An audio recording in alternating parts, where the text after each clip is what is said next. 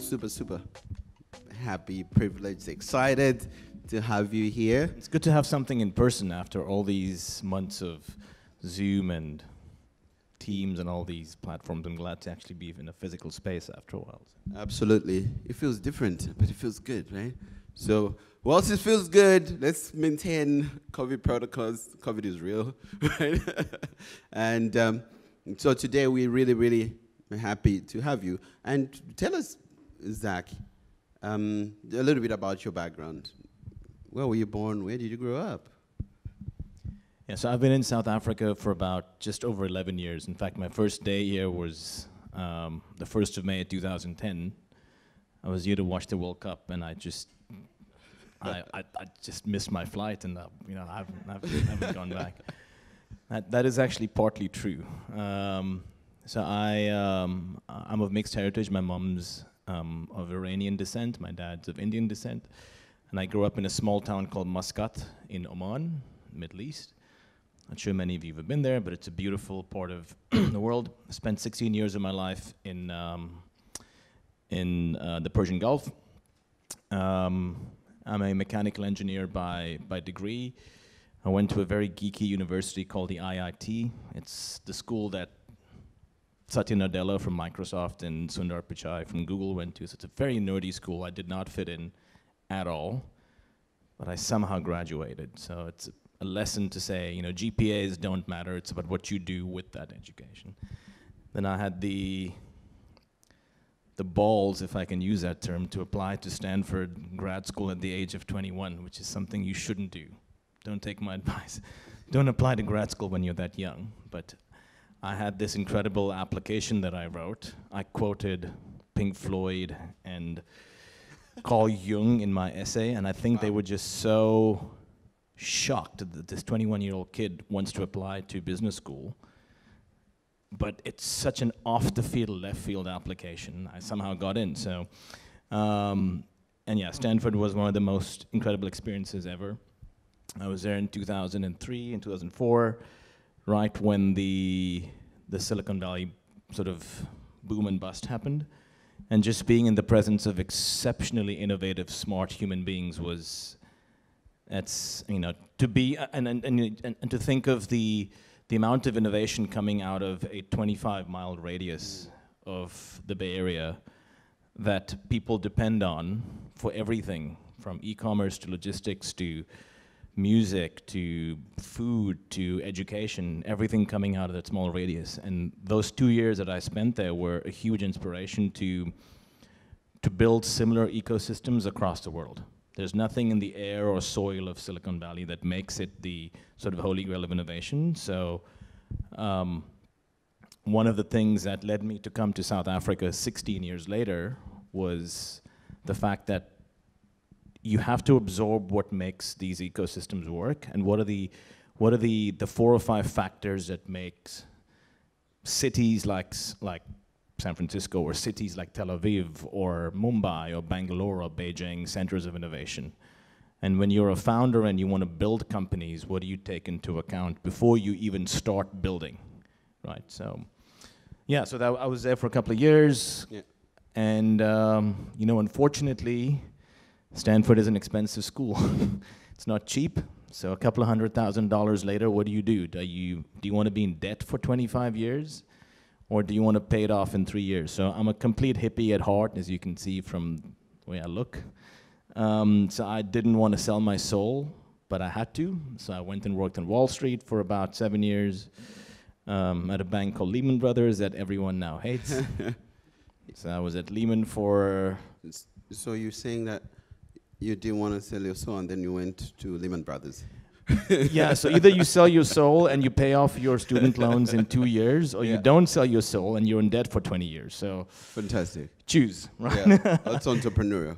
Right. Yeah, you gotta. Sometimes you can't always follow your heart, right? So you sometimes have to. It's your head, heart, and your soul. Yeah. And you got to make decisions in life that sometimes aren't in perfect sync. Yeah. And you hope that as you get older and hopefully wiser, those decisions make sense. There's in fact a quote that I start a lot of my talks on. It's by a prominent Silicon Valley venture capitalist called Randy Komisar.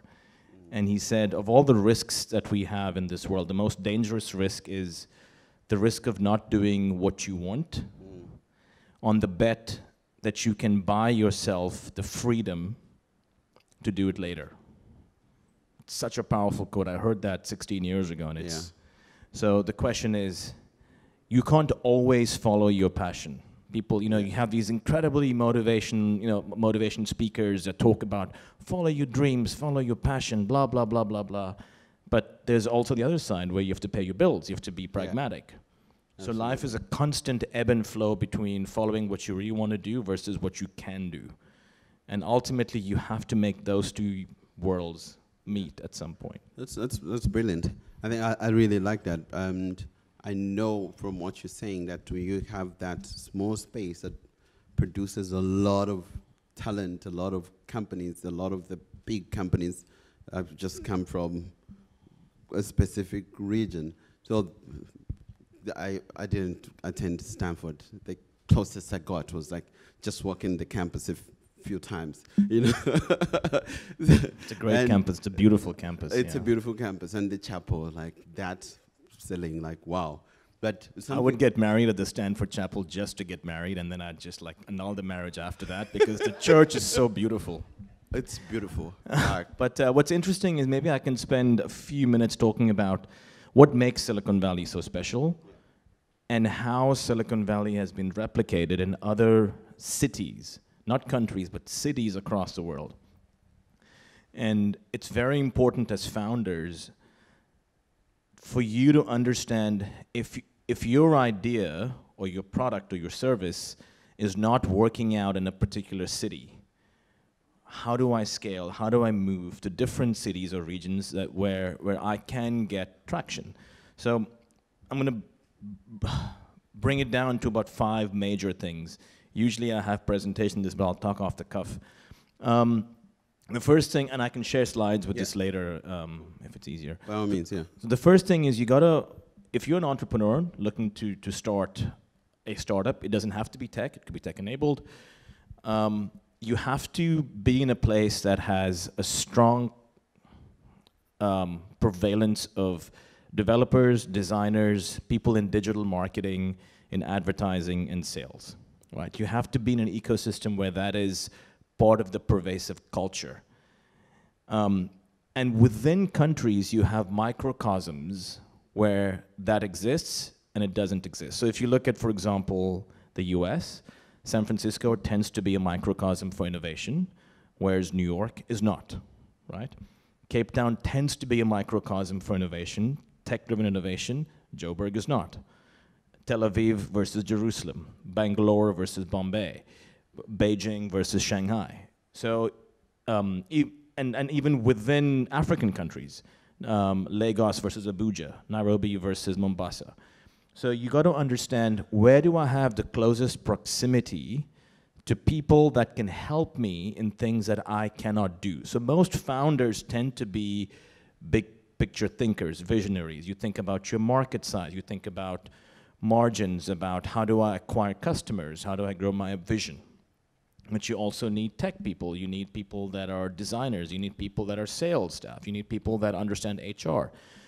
So you have to start at a place where that ecosystem exists. And some of the biggest ecosystems in the world are obviously Silicon Valley, London, Berlin, Bangalore in India, Beijing in China, Rio in South America. So figure out where that ecosystem exists, right? Super important. The second thing, and often overlooked, is the amount of risk capital available in a region, right? I use the word risk capital and not capital. Often the attitude towards capital is a lot more important than just capital. So if you look at South Africa, I've lived here for 11 years now, and what I've realized over the last few years is, although there is a lot of capital in South Africa, there's a negligible amount of risk capital. I spoke about it this morning with a couple of friends of mine who I had breakfast with. For whatever reasons, I'm not going to get into politics or whatever, but the reality is the attitude towards capital in South Africa has always been capital preservation versus capital creation, right? So if you have capital, if you have wealth, your first reaction is, how do I protect it? How do I defend against it being used, stolen, lost, whatever? And if you look at the historical wealth of not just South Africa, but a lot of emerging markets, Nigeria, Ghana, India, Latin America, it's about capital preservation. So your inherent attitude towards capital is risk averse, right? Now, that doesn't create a fundamentally solid ecosystem. If you look at, for example, many economies in Asia, where capital, the attitude towards capital is inherently risk averse, you can't create wealth.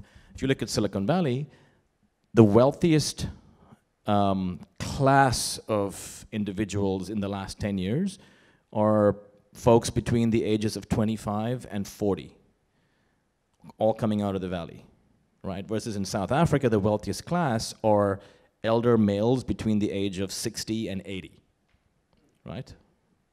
Now, nothing wrong with that, but the attitude towards risk is very different. So you will, and trust me, I've had the good fortune or bad fortune, whichever way you want to look at it. Again, this is not a political discussion. Have had the opportunity to sit literally across the road from people like Y.T. Basson, Koos Becker, Marcus Juster, Christo Wiese, all these people, because they're all intellectually curious about innovation, about venture capital, angel investing, but their actions don't mirror what they say, right? So it's the attitude towards risk. Stellenbosch is one of the wealthiest regions in the world per capita.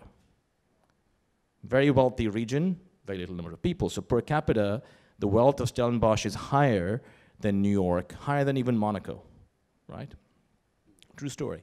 But the attitude towards risk is almost zero, right? So you're happy with getting 10%, 12% on your money, be it property, be it the JSE, and that's okay. But you will never create wealth, you will preserve wealth. And that's why certain cities and economies will forever stagnate and others will improve, right? South Korea is a fantastic example of that. Anyway, so when you start a business, look at the attitude towards risk around you and accordingly position who you speak to, right? As an entrepreneur, you have limited time, resources. You don't want to be barking down the wrong tree when you have so little time. So understand the attitude to risk. And that will translate into other things that I'll cover later about where is the right person, the right jurisdiction to house your IP, right? Where, I mean, I can literally speak about this for hours, but I'll cut it short. Number three, you want to look at things like, what is the prevalence of accelerators, incubators, and startup support organizations to you as an entrepreneur, right? Now, a lot of you here probably think of the words incubation, acceleration, co-working spaces, networking events as the same thing. They're very, very, very different, right? An accelerator is, have you guys heard of Y Combinator, Techstars, Startupbootcamp? These are world-class accelerators that take you from a post-prototype idea into a rocket ship within 3 to 6 months. It's because what you as the entrepreneur bring is product, technology, and IP, and everything else, you have the universe. This sounds very hippie-like, so I lived in Komiki for 6 years, so excuse my hippie references. The universe will conspire deliberately to help you. So you've got an incredible product that, let's say, allows people to do cashless payments via QR codes. Cool. I'll get you the best IP lawyers, the best marketing people, the best CRM folks, the best growth hackers to help you in exchange for a small stake in your business. That's how accelerators work. We'll give you money, we'll give you resources, and more importantly, and from an African context, we will hook you up with distribution channels. That is one of the, and that's the fourth point. How do corporates work with startups, right? So in mature ecosystems like Silicon Valley, Berlin, London, etc., B2C business models, which is essentially business to consumer business models, where I'm selling a product or a service to a consumer, work exceptionally well, right? So if you look at the most valued technology startups in the West, Facebook, Amazon, Google, blah, blah, blah, blah, blah, they're all B2C business models, right? In Africa, in India, China, in Southeast Asia, for the most part in Latin America, B2C business models do not work that well. Why do you think?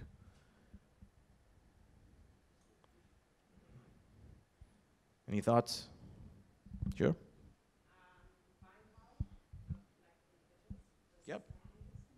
That's a very good reason. Yeah, but there were a couple of reasons, but that's a very important. But the purchasing power of consumers. Yep. What else? Yeah, similar. Yeah, purchasing power of consumers. Yeah. Oh, how do you physically? Yeah, true. Payment systems, which is also ironically why fintech in Africa has boomed in the last 5 years, because that's a clear pain point. But outside of just purchasing power, which is super important, the point before that is how do you acquire customers? Like if South Africa has 50 million people and you want to attract 0.01% of them, how are you acquiring those people? Where do they live? How do they consume? What are their purchasing habits? You know, there are so many unknowns that make it almost exceptionally hard for you to acquire customers, right? What percentage of South Africans or Nigerians or Kenyans are online? What percentages are digitally active? So you can spend, I mean, when I talk to founders across Africa, the assumption is, hey, how do you acquire customers? Oh, I'm going to spend some money on Facebook and Instagram marketing. No, that is a low-hanging fruit. There's TV, there's radio, there's digital, there's in-person, there's campaigns. There are so many ways, but digital marketing is one side of it. Right? So the biggest bottleneck to growing a technology startup is the cost of acquiring customers, right? By far. And unfortunately, the venture capital industry in Africa is so backward. And I say this openly, I've made lots of enemies saying this. I don't fucking care, because it's the truth, and the truth hurts. Is the concept, in fact, when people use the word venture capital and private equity in the same sentence, they should be shot. Because the two are so different.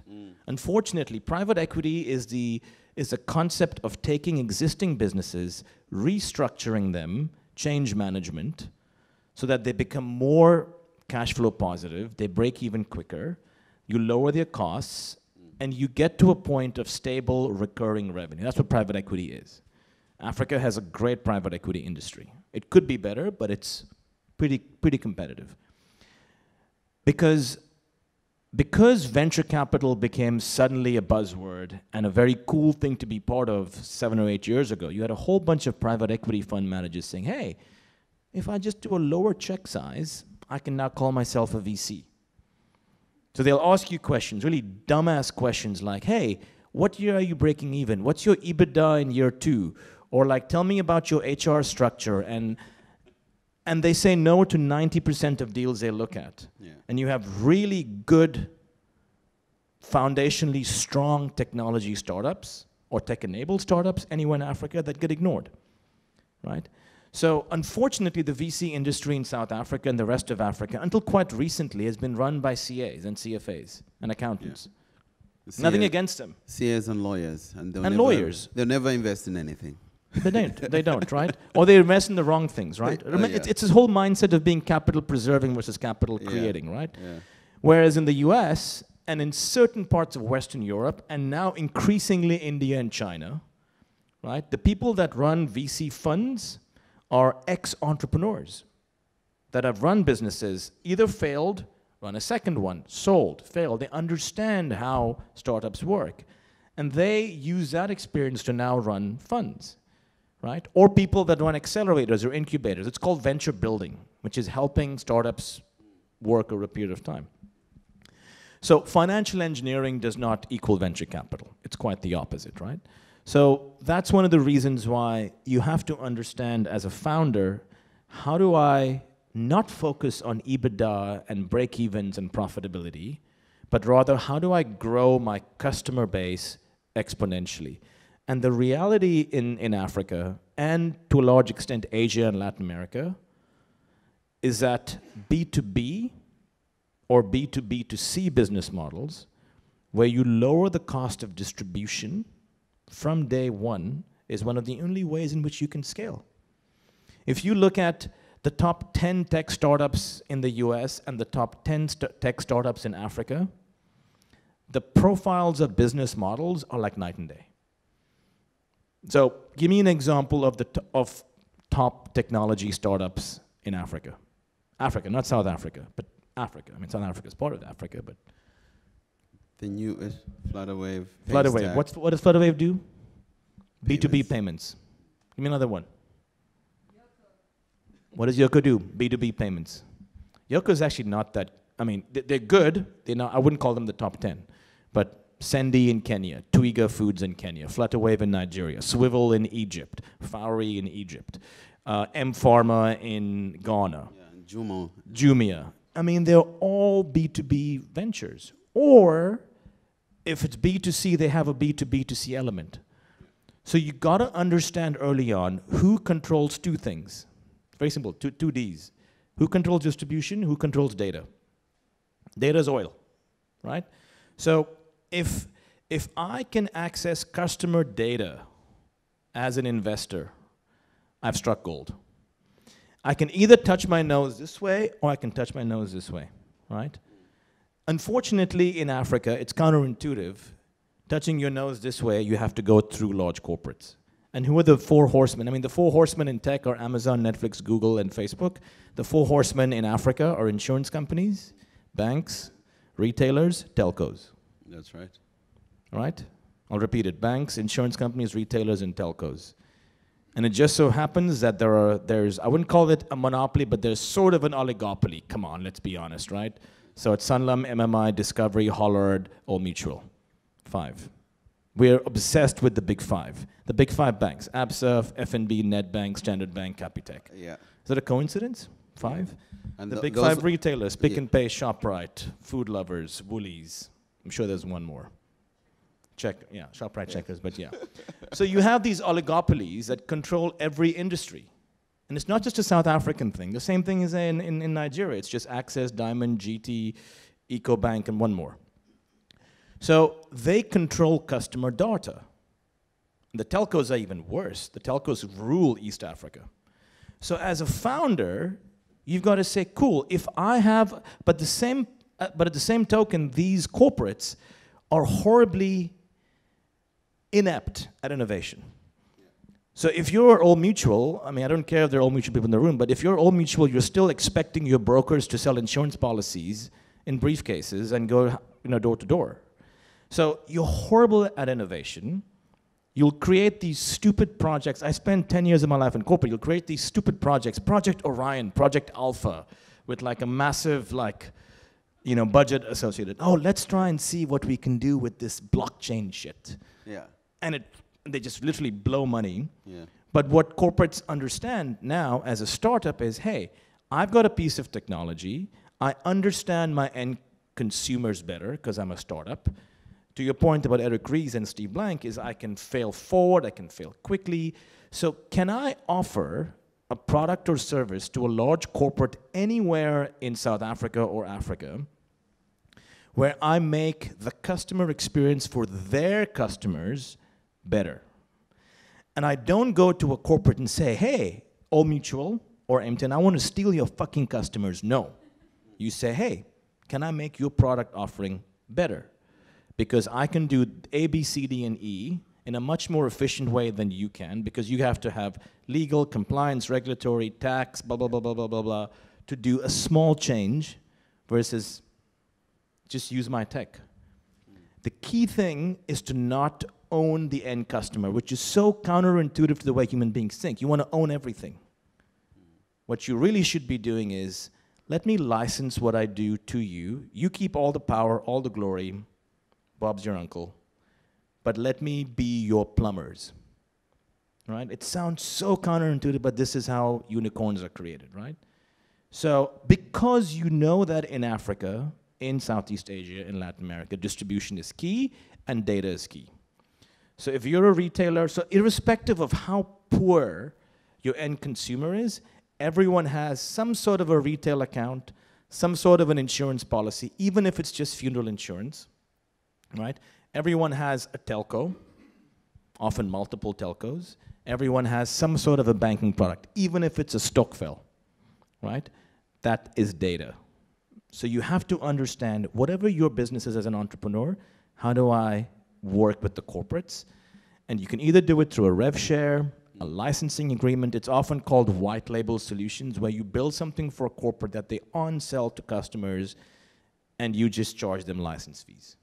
Right? You mentioned like a lot of great things, and I totally agree with you in terms of in Africa you start out B2C, then you struggle, then you go B2B, and still you're thinking of I still one day I want to do B2C, and then go B2B to C, or you try to stick with B2C and then you fail, you know. Or I've seen like massive pivots of companies.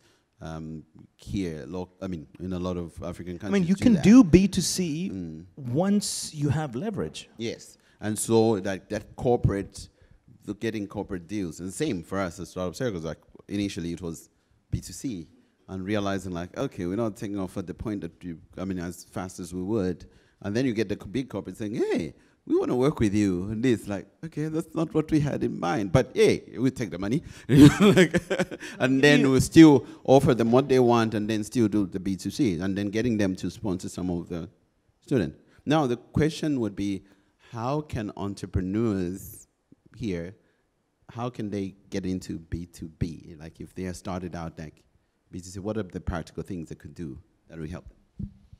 Yeah, I mean, so the good thing is a lot of corporates get involved in incubation programs and accelerator programs, and so I didn't even complete the whole story before this, so I'm one of the co-founders of Startupbootcamp, which is one of the largest accelerators in the world, and we have taught entrepreneurs from Egypt to South Africa and every major geography in between on how to pivot their thinking from a B2C model to a B2B2C model, right? And we then go, on the other hand, to the old mutuals, the Sunlums, the Nedbanks, MTNs of the world, and say, how can you be more innovative by partnering with these startups? So it's this concept of pivoting your business model to involve distribution channels is what accelerators and incubators and startup support organizations do.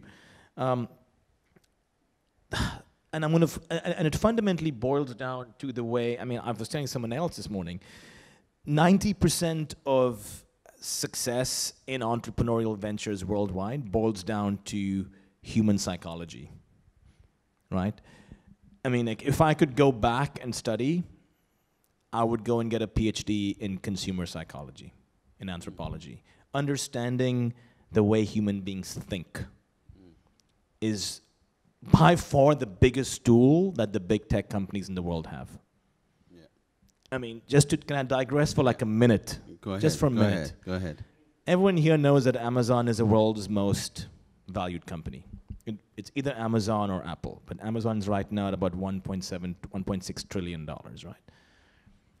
Amazon pays shit loads of money to cognitive psychologists. I bet you guys didn't know that. And they go deep into the mind of how consumers think, right? To the extent that, did you know, and please forgive me, I'm repeating this because you heard it this morning, did you know that about 65% of adult Americans have Amazon Prime? Amazon Prime is a service you sign up for. It costs about $100 a year, where you can get anything delivered anywhere in the US within 24 to 48 hours, right? It costs $100. Amazon usually makes a loss on this. It's a loss leader. But what's the psychology behind why Amazon does? Amazon is one of the world's most valued companies in the history of the world, right? But they have understood consumer psychology better than anyone else on this planet, closely followed by Facebook and Google. So if you were to buy something on Amazon, and it gets delivered to your house the next day, and for some reason you say, I don't particularly like it, I'm going to return it. So if you are a regular brick and mortar company, you'd have to, take photos of the product, fill out this claims form, mail it back, we will check if it's actually broken or if it's defective, and in 7 to 10 business days, you'll get a replacement. That's typically how returns work, right? What does Amazon do? Do you guys know? fucking brilliant. They're like, you know what? It could be really broken, or you could be fooling us. We don't care. Complain, hit a button on our app. Within 48 hours, you have another, let's say you order wine glasses. Another 6 set of wine glasses. You think you've gamed the system, but you as a human being are like, I got another set of 6 wine glasses, and I fooled Amazon. Does Amazon care? No. What have they done to you at that moment? They've given you a dopamine hit. Yeah. Right? And it's addictive. That's why 65% of Americans have Amazon Prime, and they pay $100 for it. 250 million people times $100. Work the math out. That's one of their core products, right? They understand consumer psychology so well, right? So the key thing about running a tech startup is understanding how your end consumers think. And to a large extent, because you can't get that customer research, because it's hard to get that in an emerging market, you do it through insurance companies, retailers, telcos, and that's how you create value, right? That's why Flutterwave is valued at $1 billion. I was one of Flutterwave's first investors 4 years ago. But so that's the psychology, and the second part to that is understanding what matters for end users, right? So if you grew up in the 80s and 90s, I mean, I'm sure a lot of you lived then, or you're older or younger than me. I turned 40 in a few months. The only two things that mattered for a startup or a small business or any business were two things: price and quality, right? So if you were the cheapest product in the market and you were barely functional, you could make a lot of sales, right? Or on the other extreme, you could be a bit more expensive, but your quality was insane. So the price versus quality curve was fairly elastic, right? In the 80s, 90s, and even part of the 2000s. And then something really big happened 10 to 11 years ago, right? It's the introduction of the gig economy. So the sharing economy. There was so much digitization where people didn't want to own assets, they wanted to share assets. That's why you saw companies like Uber and Spotify and Netflix and the explosion of e-learning platforms, right? And then all of a sudden, you have I've got these young millennials and the Gen Zs that have the attention span of a fucking housefly, right? So do you think your end consumers of today really care about price or quality? They don't. What do they care about? Speed. They need efficiency, they need convenience. I want it now and I want it here, right? To the extent that if I get something so convenient, I'm less sensitive to price and I'm less sensitive to quality. And number two, whatever I do, I want to save time because I don't have time in my day. My day is so busy. I mean, when's the last time any one of you guys here watched a 30-minute YouTube video between Monday and Friday in working hours that wasn't work-related? Seriously? That wasn't work-related. Dude, I admire you, man. I hope you have quite a few zeros in your bank account at the end. People don't have time. Yeah. So anything that saves people time and creates convenience in their life, you create value, right? So as a founder, instead of focusing, I have so many founders talk to me about what is the right price that I should price my product at? Or, you know, should I focus on getting it to ISO 9001 standards or that standard? Should I pay for this? You can spend time, but too few founders spend time being obsessed about their customers. Instead, you obsess on your product. Your tech and products, yeah. And no one fucking cares. Yeah. I mean, Steve Blank, the famous Steve Blank that was on your program, said no one ever asks for a 6-inch drill. Have you heard this story before? Yes. People say, let's say you want to put up a picture frame on your house, and you call a handyman, and you're like, hey, I want a 6-inch hole so I can put my picture.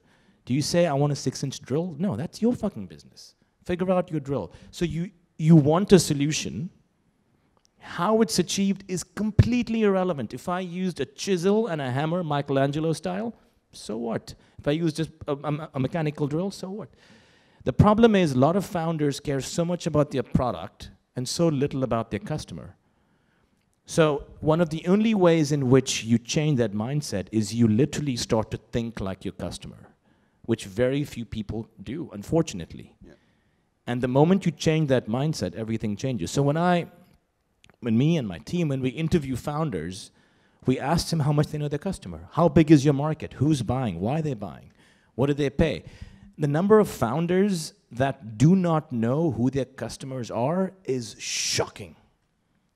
Absolutely shocking. And then they want money, right? And then they want money. They're like, are you fucking kidding me? If you give me money, everything will work. Yeah. No, it doesn't work that way. So, there are so many pitfalls that founders make when they look for capital. I mean, that's a whole nother talk about Tell us about those. Like, what are some of those pitfalls?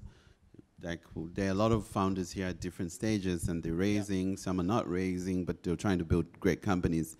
What are the things that you look out for?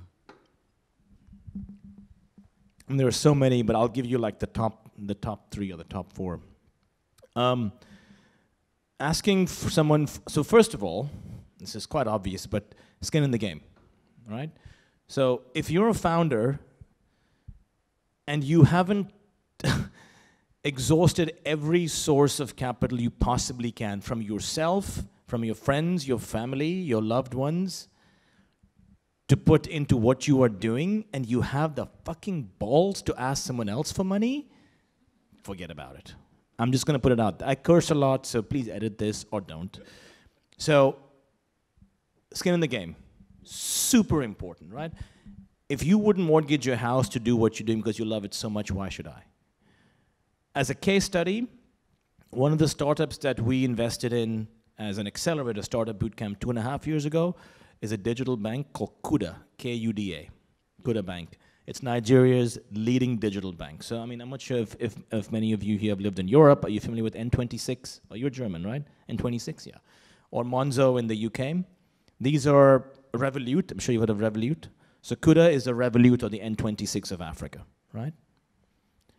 Kuda Bank was part of our accelerator 2.5 years ago. The founder, Babs Ogundeyi, was just a regular bloke. I mean, on Friday afternoons, he shared Nando's chicken meals with us, and he was, just a poor founder, but very smart founder. And where was I going with this? Fuck, I got carried away. I'm talking about... You're talking about skin in the game. Oh, yes. Skin in the Little did we know that Babs, Babs mortgaged his own house. He took a second mortgage on his house that he could put that money into work in his company. He believed so much in the future of digital banking that he says, I don't care. And that is fucking impressive, because you know that you've got skin in the game. Fast forward a few years, that startup is now worth close to $500 million. And he's got money from people like Peter Thiel, right? Co-founder of PayPal. Nigerian bloke in Lagos, right? So skin in the game is a no-brainer. When I have founders, and the second thing is founders that pay them ridiculous salaries. I'm sorry, you can't say, hey, I was at McKinsey 2 years ago and I made $20,000 a month. I'm like, you're not at McKinsey anymore, so shut the fuck up. You're running your own company. Your reward is your equity, right? So the founder of Kuda Bank was paying himself $2,000 a month, barely enough, but he's worth more than $100 million today. So you earn in equity, if you believe. So that's number one rule, is founders that don't have skin in the game, right? It's just a show of, and pay themselves too much, right? That's one. Number two is when you go and ask, and so assuming you've done that, you have skin in the game and you've exhausted friends and family and all of that, is not knowing why you're asking someone for money. Right? So the number of founders that have pitched to us, and other VC funds that say, okay, why are you raising capital? For what? And how long is your runway? What is your plan? So we're raising capital for operations or just to spend, right? Like every business needs money, right? So, rule of thumb, if you are raising money to finance assets, to buy machines, working capital, to buy space, to buy just assets, CapEx, don't go to a VC, don't go to angels, raise debt. Debt is the cheapest form of capital. To a lot of people, it's counterintuitive, but debt is the cheapest form of capital. Why? Because there is no recourse to pay it back. Sorry, there is no loss of earnings to you as the founder by taking on debt. So it's simple, old school accounting 101, asset liability matching. If I'm raising capital for a factor of production, which is an asset, I take a liability cancels out an asset. Literally go back to high school. A equals L plus E. Asset liability is equity. Liability cancels out an asset. If you're raising money to build technology, to hire a team, to spend on marketing, raise equity. Nothing wrong with that. Because VCs and angels want to pay for one thing and one thing only. What is that? Growth. Nothing else. I don't fucking care how profitable you are. I want to see you go from 100 users this month to 250 users next month. So if you're using my money for marketing, for customer acquisition, to hiring shit-hot salespeople or marketing people or tech people to make your product incredible, I'll give you money. If I'm hiring, if you want my money to build a factory or to build a warehouse or to buy a machine, no fucking way. There are other people that fund that. If you want to raise money for R&D, approach the government, approach TIA, approach the IDC, approach the NEF. There are hundreds of organizations that fund R&D, not VCs. So it's understanding what the use of your capital is. And if you're talking to a real VC fund, you can't fool us because we've seen hundreds of companies. So you can't say, hey, I need 100,000 Rand to do this. I'm like, no, it doesn't cost that much, right? So so know what the funding is used for. Number 3, which is probably the biggest fuck up that founders make, is they don't know who they're talking to. So by the way, as a rule of thumb, never spend any time, money, or resources writing a business plan. It's so 1980s or 1990s. Please say it again. Please do not spend any time, money, or even worse, pay consultants to write business plans for you. Please. Zach, somebody pitched us, like me, Lelimba, and Sarah Jake at Enigma Ventures last week. They were raising R1 million, and they said R500,000 Rand was going to go to business plan writing. I was like, what? So I had to ask, like, by the way, how much does it cost to write a business plan? He said, we got 3 quotations. One quote was R1 million. Another one is R500,000. It says the cheapest was 250,000. Like, wow, maybe I should change my business. I should be writing business plans for $1 million. No, there are people that make a living out of it. So you're making lawyers wealthy, or you're making consultants wealthy. Nothing. I mean, people need to, put food on the table, but you're not a charity. So yeah, unless you're looking for traditional asset financing, then a business plan is great. But if you're looking for equity financing, you don't need business plans. You need a very short, succinct, 10 to 15 pitch deck. There are tons of resources out there. Just literally Google startup tech pitch decks.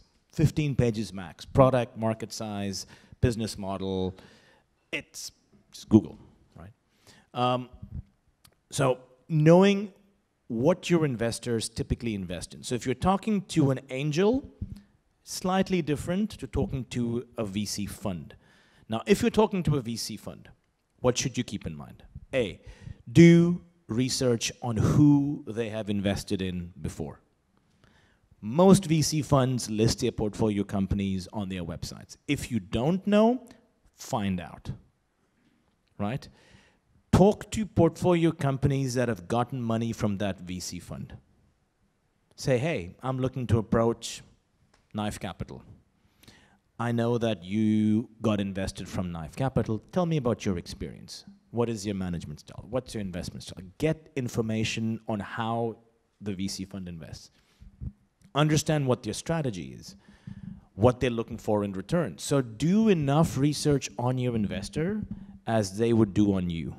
The number of founders that completely treat all VCs the same, say, I need some fucking money, I'm broke. And they do the same pitch, they're like, you haven't prepared for this meeting. So knowing what your VC fund or the VC fund that you're pitching to does, you know what is very, very attractive? I had a founder approach us 3 weeks ago. I mean, like, it's like dating to a large extent. They're like, oh, Zach, I know that you've got a portfolio of 30, 40 companies in your fund. I noticed that you invested in this debt collection company in Nigeria that does an AI channel to collect debt. And you've also invested in a company that does unsecured lending. Guess what? We do X, Y, Z, and we think we could help that company perform better by this. And my jaw goes from here to here. I'm like, what? You've done so much research on not just me as a fund, but our portfolio companies, and you've made the effort to even think about how you can benefit my portfolio companies. I love you. That almost never happens. But if it does, it's a switch in your head. And what the biggest misconception that founders have of VCs is that they care about your numbers. I'm going to tell you one thing now. I'm going to let the cat out of the bag. It has been quoted before.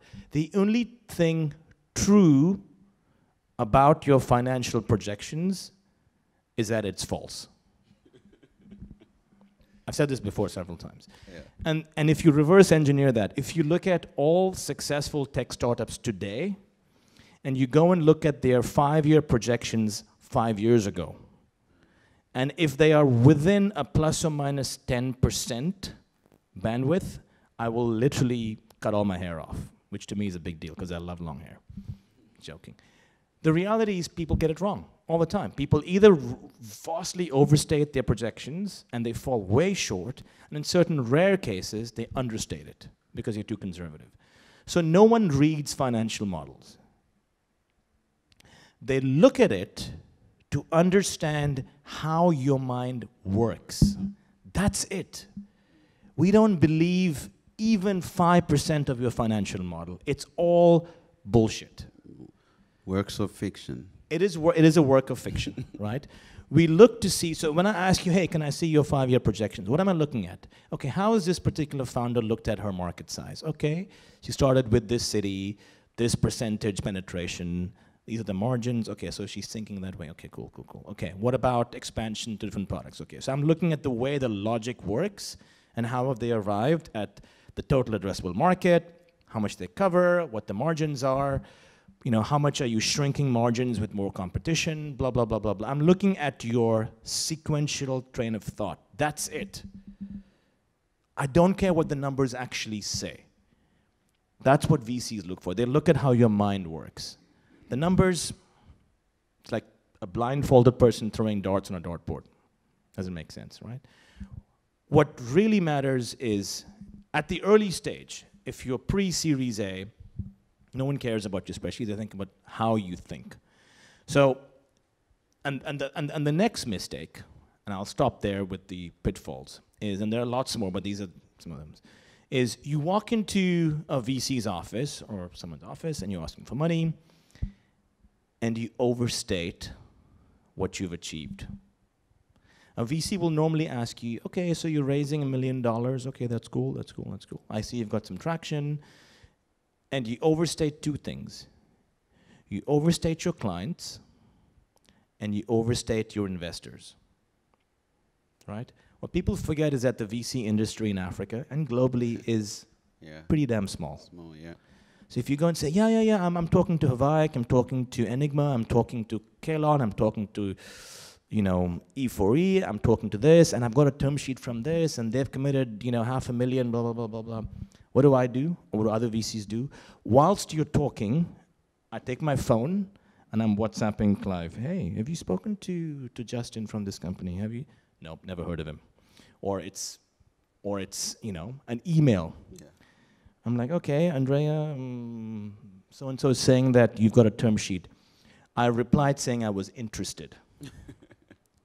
So literally, during the meeting, I've already checked, because my partner is talking Q&A, I'm checking. I'm like, for the VCs that you mentioned, don't even know you, or they've replied in less than what you said. So just be honest. It's perfectly okay to speak the truth, right? That is, yeah. And then overstating clients, right? So just be real, because we know how hard it is. Yeah. And then just have the pragmatism to really understand your market properly and dive deep into it before pitching to a VC. The reality is, let's say you're an edtech company, right? Or someone mentioned that they were doing recruitment, a tech platform for recruitment. And I would ask you, what is your competition, right? I can tell you now, tech platforms for recruitment in South Africa alone, there are probably about 20 companies that do it in Cape Town alone. And if you don't know at least half of those, it just augurs not so good. Because I'm like, why should I, as an investor or my team, know more about your industry than you do? And unfortunately, investors are at a slight advantage because they see lots of pitches. So it is up to you, and you are beholden as a founder to know your market better than anyone else. Because if you don't, who should? So these are all major pitfalls. And I can tell you now, the decision that a VC makes happens in the first 10 minutes of meeting you. And then people are too polite to say no. So they'll say, yeah, I'll get back to you, and blah, blah, blah, send me more information. And that's something that VCs should learn better, is I always say, rather a quick no than a long no. So we do that a lot. If we really like someone, we have follow-up calls the following week. If we don't like someone, then literally the next day, 48 hours, sorry, not a fit, because, and we always give reasons, right? So those are some of the pitfalls that founders should just be aware of before they talk to Brilliant. VCs. Cool. A big hand for Zach, please.